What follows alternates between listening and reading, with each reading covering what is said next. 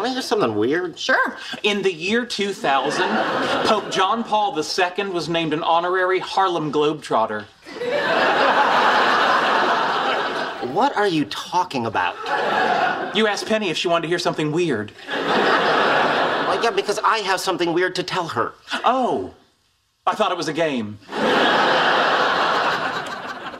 What's yours? There's this guy, Jimmy Speckerman. He used to torment me in high school. Sent me a message through Facebook. He's in town and wants to have drinks. Okay, Penny, if it were a game, here are your choices. An email from an old acquaintance, or the head of one of the largest religious institutions in the world slam dunking to Sweet Georgia Brown. Pick. Just do it, because he's not going to let it go. Basketball, Pope. And that's how it's done.